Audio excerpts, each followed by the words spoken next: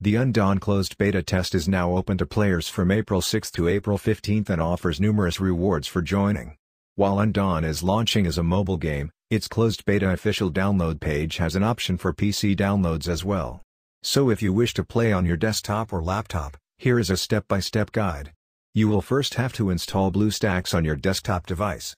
It can be downloaded from the Google Play Store. Search for Undawn in the Google Play Store. Install Undawn from your search results. You should now see the game icon on your PC, through which you can launch the game. It's important to note that you need to log in as an administrator to play the game on a computer. For more, please like and subscribe.